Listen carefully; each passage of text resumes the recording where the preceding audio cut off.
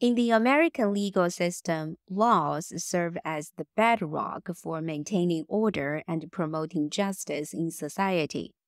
These laws are established through four primary sources: the United States Constitution, federal and state statutes, administrative regulation, and case law.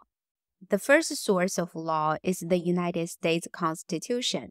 It's the most fundamental source of law, the source that all others draw from. The Constitution is the supreme law of the United States, outlining the structure of the federal government and the rights and responsibilities of citizens. The 7 articles of the U.S. Constitution establish the 3 branches of government: the legislative, executive, and judicial. Article 1 establishes the legislative branch, which consists of the Senate and the House Representatives. Article 2 establishes the executive branch, which consists of the President, Vice President, and various executive departments and agencies. Article 3 establishes the judicial branch, which consists of the Supreme Court and other federal courts. The remaining articles cover topics such as the relationship between the states and the federal government, the process for amending the Constitution, and the supremacy of federal law. The 7 articles of the U.S. Constitution were written by the founding father of the United States during the first Constitutional Convention held in 1787 in Philadelphia, Pennsylvania. The Constitutional Convention was held for the purpose of addressing the weaknesses of the Articles of Confederation, which had been the governing document of the United States since 1781. Under the Articles of Confederation, the federal government was weak and unable to effectively govern the country. The government lacked the power to tax, regulate commerce, or raise an army, and there was no federal court system to adjudicate disputes between states. As a result, the country faced economic upheaval, political instability, and potential threats to national security. In response to these challenges, a group of leading statesmen and political thinkers convened in Philadelphia in May 1787 to discuss potential reforms to the Articles of Confederation. However, it quickly became clear that the problem was too deep-seated to be resolved through mere amendment, and the delegates instead set out to create a new governing document, the U.S. Constitution. Over the course of several months, the delegates engaged in intense debates and negotiations, working to craft a document that would establish a strong federal government with a system of checks and balances and protections for individual rights. The resulting Constitution, which was ratified by the states in 1788, represented a landmark achievement in the history of democratic governance and has served as the foundation for the United States political system ever since. It's important to note that the founding fathers of the United States chose a republican form of government rather than a pure democracy for a number of reasons. One reason was that the founding fathers was wary of direct democracy because they believed that it could lead to the oppression of minority groups. For example, they were concerned that if decisions were made purely by popular vote, the majority might be able to enact laws or policies that harmed smaller groups. To avoid this, they established a system of representative government in which elected officials would be responsible for making decisions on behalf of the people. This system was designed to ensure that the interests of all citizens were taken into account, not just those of the majority. For example, the House of Representatives is apportioned based on population, while the Senate provides equal representation for each state, regardless of its population. In the case of the U.S. electoral system, citizens do not directly elect the president and vice president, but instead elect representatives, known as electors, who are responsible for casting the votes that ultimately determine the outcome of the presidential election. The electoral system is intended to provide a balance between the popular will of the people and the interests of individual states. It gives small states a proportionally larger voice in presidential election because they are guaranteed a minimum of 3 electors. This helps to ensure that the interests of small states are taken into account in presidential elections. But one downside of the electoral system is that candidates often focus their campaigning and resources on swing states, where the outcome of the election is uncertain. Another downside of the electoral system is that it is possible for a candidate to win the presidency without winning the popular vote. There have been 5 United States presidential elections in which the candidates who won the presidency did not win the popular vote. They were John Quincy Adams in 1824, Rutherford B. Hayes in 1876, Benjamin Harrison in 1888, George W. Bush in 2000, Donald Trump in 2016. Another reason that the founding fathers of the United States chose a Republican democracy rather than a pure democracy was the sheer size of the country and the difficulty of coordinating and managing direct democracy on a national scale. For example, in a direct democracy, every citizen would need to have a say in every decision that affected the entire country, which would be impractical and time-consuming. By contrast, a republic allows citizens to elect representatives who can make decisions on their behalf, with the understanding that these representatives will act in the best interest of the people they represent. In addition, the founding fathers were influenced by the classical Republican tradition, which held that citizens had a duty to participate in the political process and to act in the best interest of the community as a whole. The founding fathers believed that a republic, with its emphasis on elected officials and public services, would encourage citizens to take an active role in their government and to act with the common good in mind. For example, they believe that elected officials would be more likely to act in the interest of their constituents if they knew that they would need to seek re-election in the future. Many of the ideas in the U.S. Constitution can be traced back to English political theory, particularly the writings of John Locke, who argued for limited government, individual rights, and the consent of the governed.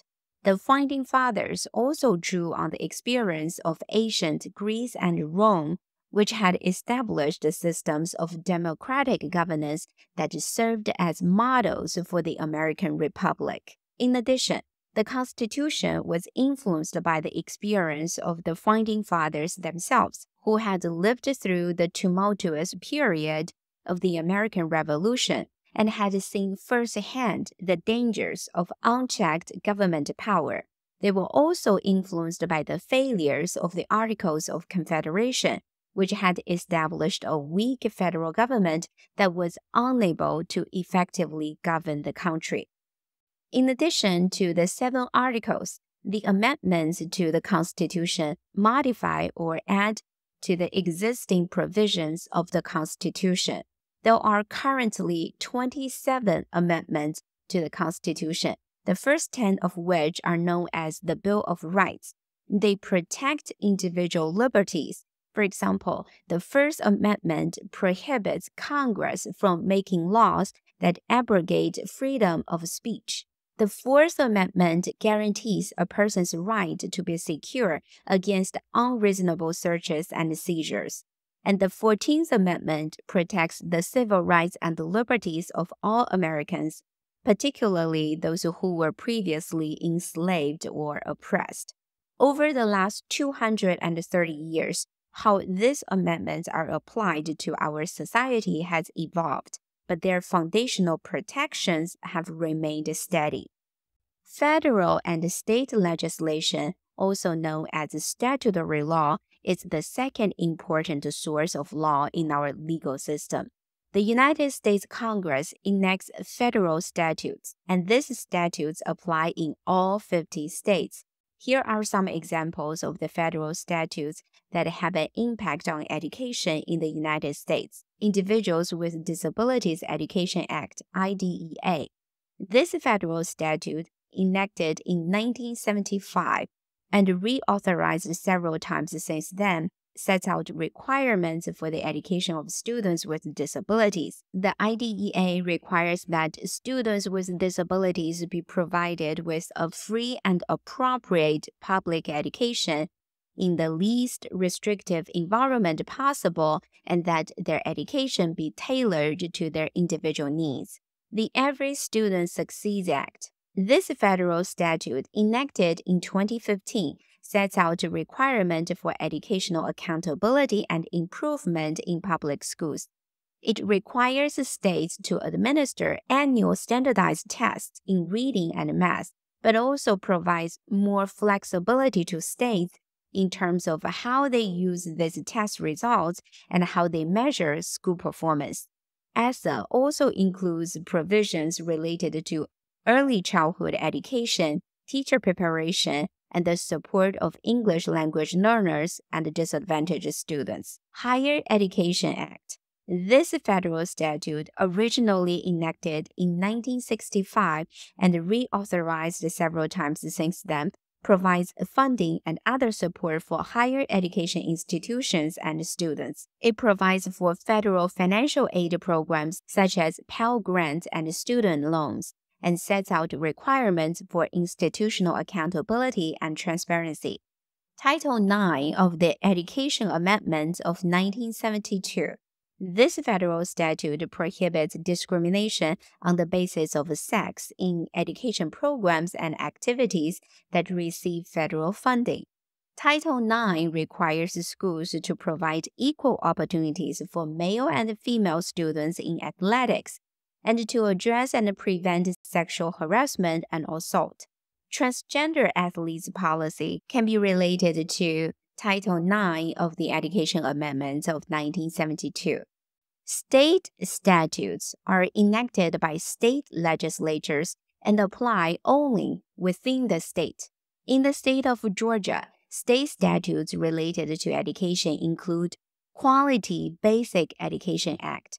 This state statute, enacted in 1985, provides the framework for funding and delivering education in Georgia. The Quality Basic Education Act establishes the state's funding formula for education, which takes into account factors such as student enrollment, teacher salaries, and local property values. The Act also sets out standards for student achievement and provides for the assessment of student progress. State statutes regulate activity within a state, but they must give way to federal statutes in case of conflict. The United States Constitution's Supremacy Clause, Article 6, Clause 2, provides that the Constitution and the federal laws are the supreme law of the land. State statutes that conflict federal law are preempted. Administrative regulations are another important source of law. They are rules for how a law will be applied and enforced. At the federal level, the Department of Education is responsible for implementing and enforcing federal laws related to education, such as IDEA and ESSA. Moreover, the U.S. Equal Employment Opportunity Commission is a federal agency responsible for enforcing federal laws that prohibit workplace discrimination based on race, color, religion, sex, national origin, age, and disability. As part of its enforcement responsibilities, the EEOC issues regulations interpreting and applying the laws that enforces. These regulations provide guidance to employers and employees about their rights and responsibilities under the law and are binding on employers and employees to the extent that they are consistent with the law. At the state level, the Georgia Department of Education is a state agency responsible for implementing and enforcing state laws related to education, such as the Quality Basic Education Act. Moreover, the Georgia Professional Standards Commission is responsible for issuing and enforcing teaching certificates in Georgia. The Commission sets out requirements for teacher certification and renewal and also investigates and disciplines teachers who violate ethical or professional standards. Administrative regulations are subject to judicial review, which means that they can be challenged in court if they are inconsistent with or violate the law. For example, in May 2020, the U.S. Department of Education issued new regulations under Title IX of the Education Amendments of 1972. These regulations were immediately controversial and were challenged in court by a number of advocacy groups and educational institutions. Some of the most controversial provisions of the 2020 Title IX regulations include changes to how schools must respond to allegations of sexual harassment and assault. The U.S. Department of Education's regulations established new procedures for investigating and adjudicating allegations of sexual harassment and assault, including live hearings and the right to cross-examine witnesses. Advocacy groups and educational institutions argue that these procedures were overly adversarial and would create a chilling effect for survivors who may be deterred from reporting harassment and assault out of fear of retaliation or retribution. In August 2020, a federal judge issued a preliminary injunction blocking some of the most controversial provisions of the regulation. In addition to court challenges, administrative regulations can also be subject to review and revision by the agency itself. Many agencies have processes in place for reviewing and updating their regulations on a regular basis to ensure that they are consistent with the law and with changing circumstances. Case law is the fourth source of law. It is created by judges as they interpret the meanings of the laws. Case law is sometimes necessary when legislators write broad statutes and allow judges to interpret their meanings by applying them to real cases involving people and businesses. In cases where issues have not been dealt with by the statutes, courts can apply definitions and rules based on traditional ways these matters have been dealt with. For example, matters like torts are defined based on tradition dating back centuries, often to English law. Once a court renders a decision, its decision or opinion becomes a precedent that must be applied in subsequent factual scenarios. When a court uses rulings from prior cases to reach a decision, it is abiding by the principle of stare decisis, which promotes even-handedness and predictable application of law. Over time, a body of case law builds up, which provides guidance and precedent for future legal decisions. It's worth noting that these four sources of law are not mutually exclusive. Instead, they interact and overlap with one another, working in conjunction to create a robust set of legal guidance. The United States Constitution is the most fundamental source of law. Federal statutes, state statutes, administrative regulations, and judicial opinions must all comply with the Constitution's rules. From the four sources, laws are the established rules of conduct that maintain stability and justice in the community. In his October 9, 1974 oath of office, President Gerald Ford emphasizes that the United States is a government of laws, not men, and that laws provide ways for society to resolve disputes civilly. Without laws, society would be chaotic and unpredictable, with individuals and groups vying for power and resources without any means of resolving their conflicts. Laws also help to protect individual rights and freedoms, ensuring that everyone is treated fairly and equitably under the law. From protecting individual free speech to ensuring access to education, laws provide the structure and stability that are necessary for a well-functioning society. For administrators in education, laws are crucial for ensuring that schools operate in a fair, transparent, and equitable manner. Laws provide a legal framework for addressing issues related to student discipline, special education, teacher rights and responsibilities, procedural justice, due process, and other critical areas of school administration. Additionally, laws related to funding, accreditation, and other areas of education policy can help administrators to make informed decisions and ensure that their schools are operating in compliance with applicable laws and regulations. Ultimately, the importance of laws for administrators in education cannot be overstated, as they provide the legal and ethical foundation for creating safe, welcoming, and supportive learning environments for all students.